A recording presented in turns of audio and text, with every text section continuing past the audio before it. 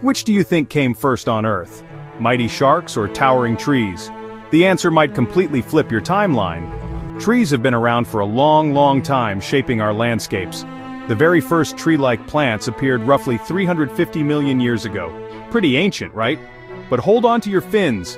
Sharks, these incredible ocean predators, have been patrolling the seas for over 400 million years. That means sharks were swimming in our oceans for millions of years before the very first trees even started to grow on land. Imagine a world with sharks but no forests. Mind blown by prehistoric life? Like and subscribe for more amazing facts about Earth's history.